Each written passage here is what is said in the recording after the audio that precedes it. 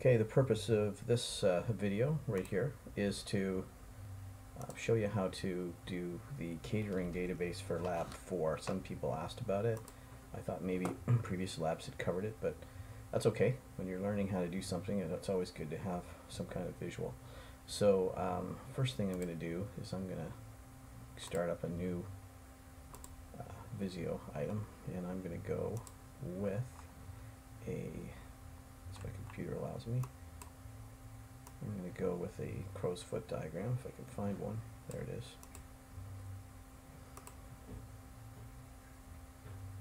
There it is. And I'm probably going to, just to make it easy, I'm going to go to the orientation and make this landscape. Okay, in this case we need a few entities. The one that seems to use up a lot of the relationships in the instructions is the engagement entity. So I'm going to call this the engagement, and it's going to have a primary key, which will be the engagement ID, and I'm going to take that, and then there's also an employee table, and I'm going to add the employee table, and there will be an employee ID in it.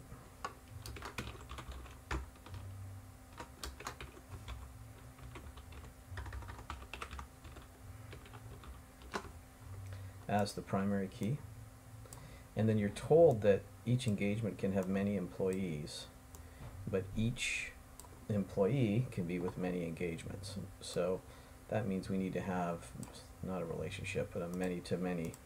Well, we need a relationship eventually, but we need to have a many-to-many relationship, which involves having in the center here an employee engagement table. And from what you know from previous labs is that when you have a many-to-many relationship, you must have a junction table which has a concatenated key composed of the keys of the two tables you're trying to join. So we're going to do that. Employee AID, and they are both primary keys and foreign keys together. So this is both the primary key and the foreign key.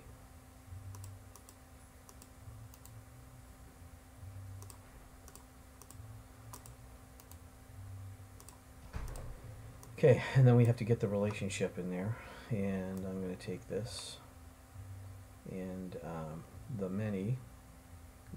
one goes on the the right table, and the many goes on this side. And I'm having better luck with straight connectors these days, so I'm going to do that instead.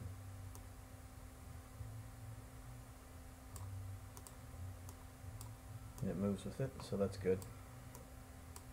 And then I'm going to do the same thing over here.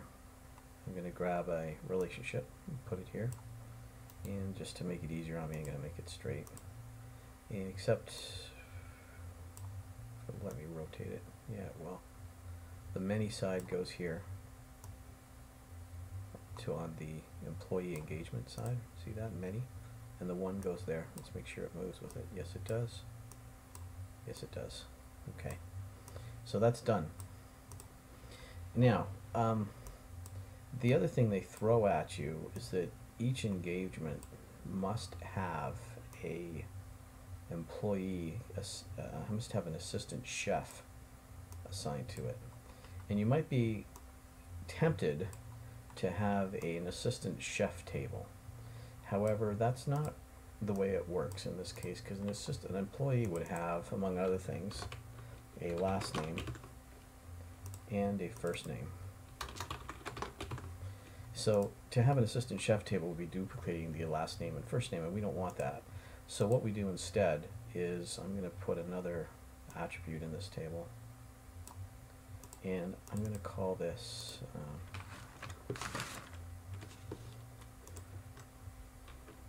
like, I don't know, what's role.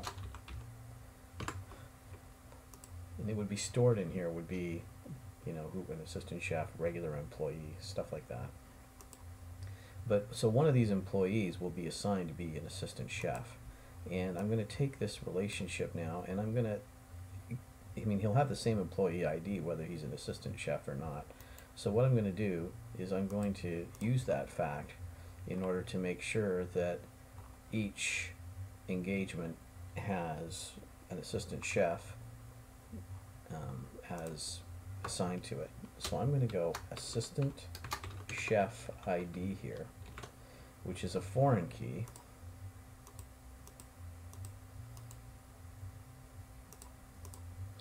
And I am going to have it point to the employee table. And we know that only one assistant chef is assigned to each engagement.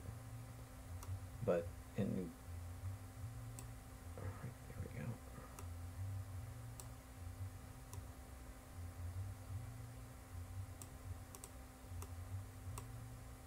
Okay, we have it there. Inadvertently lifted this one off.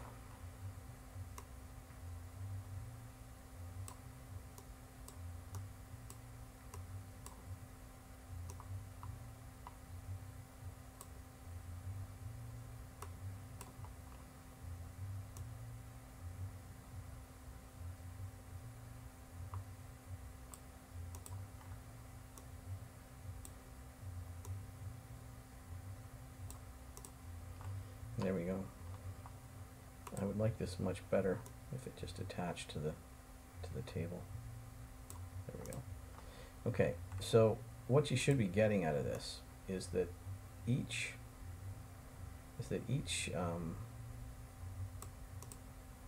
entity here can participate in more than one relationship with other tables. I need to write to Bill Gates about this. You've made this extremely difficult for you to do your relationships. Okay, there you go. So you can see that when it comes to a regular employee, there's a many-to-many relationship between the employee and the engagement. But when there is an assistant chef, there's only one assistant chef in each engagement, and that associates also with an employee whose role would be entered in as assistant chef when you actually start to implement this in Access. So that's how you would handle this whole assistant chef and this employee thing, okay? Now, the other aspect of this is that there are menu items that go on at a particular engagement, because the client will decide, you know, what food they're going to have at the at the event they're having or the engagement. So that is also a many-to-many relationship, because you can have many different types of menu items, and they can appear on many different engagements menus. So over here we're going to have a menu item table, and then we're also going to have an engagement menu item table. And of course this is a many-to-many relationship, which is very formulaic. You do this the same way every time. You have a menu item ID here, which is a primary key, and you'll also have an engagement ID, which is also a primary key and a foreign key. So I'm going to set this as primary. I'm also going to set this as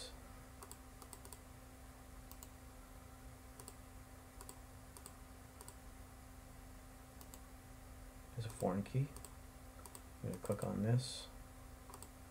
I have more success getting the menu I want when I wait for it to be a 4-point crosshair. Okay, set foreign key right there. And now we have to fight with the relationship line to get it to work. So that means that we attach this to that and this to that, and I'm going to make it a straight connector again.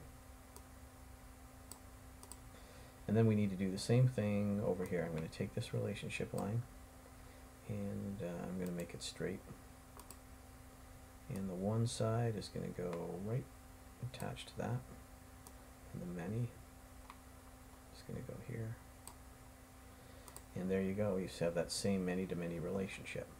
Now there are going to be a number of attributes also to each of these that you have to add in, and I'm not going to, oops, and I forgot to put menu item ID here, menu item ID, that's a foreign key. So there's going to be some attributes that go in here, and also don't forget about the customer, because they also said that there can be a customer who can book many engagements, but engagement can be associated with only one customer. So I'm going to go customer ID, and whoops, not customer ID, this is a customer table name, and then I'm going to go customer ID right here as the primary key, and this points to the engagement table, which is going to have customer ID in here as a foreign key. So now I have to join this up in the appropriate relationship. So I'm going to take this, and each engagement would associate with only one customer. So we need to prevent a mess from happening. I'm going to make this a straight connector again. And I'm going to take this many side and put it here so it joins with this table. And I'm going to take the one and make it join with this table as well. So each customer can book many engagements, but each engagement associates with only one customer. Now, the other thing they said was you can only have one engagement at any given time. And there's a way of doing that by making a key composed of the year, day, and month, and time. And that will make it so you can only have one year, month, day, and time in your database, because primary keys must be unique. I personally don't like that method. I feel that it's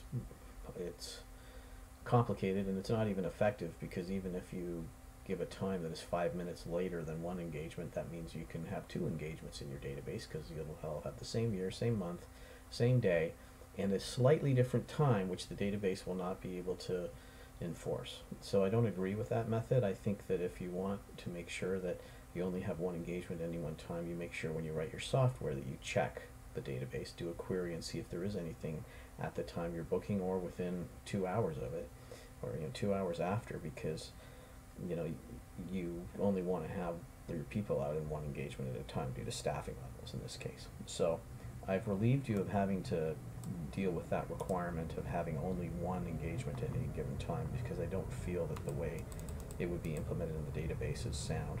So this is your completed structural diagram of this. Now you need to go in and need to add all of your different attributes into the database, and I'm going to leave that to you. But if the number of items, menu items in a particular engagement would go into this engagement menu item table. So the junction table can actually hold attributes, so that's important. If the dish is vegetarian, it would belong in this table right here, because it's something that depends on the menu item. It's not related to the engagement. Now, something doesn't become a vegetarian as soon as you assign it to a bar mitzvah, for example. That makes no sense. It's a product. It's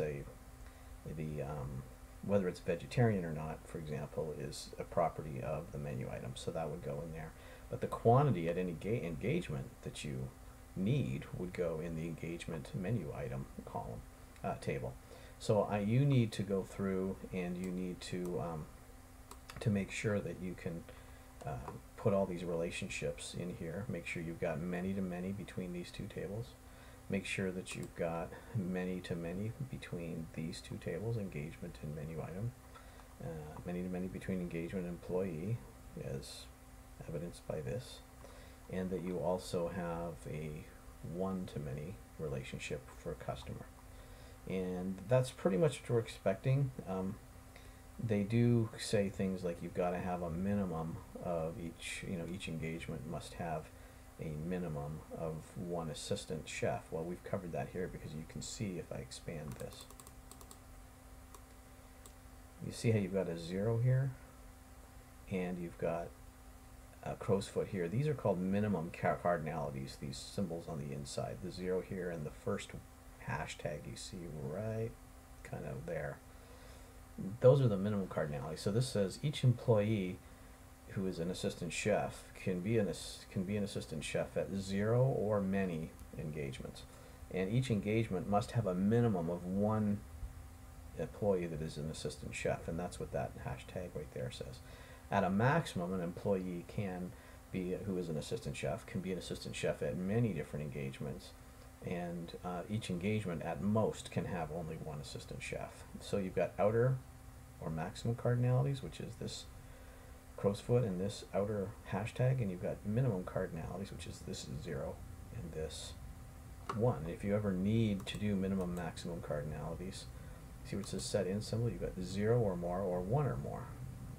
1 and only 1, which is what this one is, or 0 or 1. So you can see how you've got minimum cardinalities kind of 0, 1, 1, 0. Maximum cardinalities are more, 1, 1. More, many, 1, 1. So that's how you do minimum and maximum cardinalities. So I hope that helps. That should show you how to click your way through the Visio portion of Lab 4. And I look forward to seeing yours after you put in all of these non-key columns that are referred to in the lab. Thank you.